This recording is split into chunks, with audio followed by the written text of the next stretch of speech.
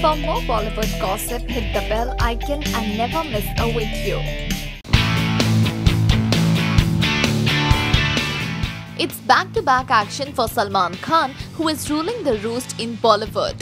With two big films, Tubelight and Tiger Zinda Hai, slated to release this year, he is indeed going to reign like a sultan. Recently, while holidaying with his family at Maldives, Salman was spotted reading the script of Dhoom 4, which confirmed the rumors that he is very much on board for the fourth inning of this successful franchise. That's not all. Insiders also reveal that Salman will be playing a baddie in the film, while Abhishek Bachchan and Uday Chopra will once more reprise their roles as Jai Dikshit and Ali Akbar Fateh Khan respectively. The grapevine is also abuzz with the news that British beauty Katrina Kaif too has been roped across Salman, and if this happens, we will get to see the sizzling chemistry and kick-ass action sequence which Dhoom is known for. Isn't this exciting?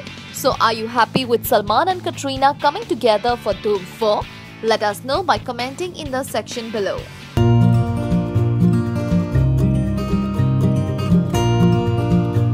We did tell you that Salman Khan would be seen in an upcoming film to be directed by RemoD'Souza. Yes, the dance choreographer would be doing a film with Salman in the lead along with a small kid.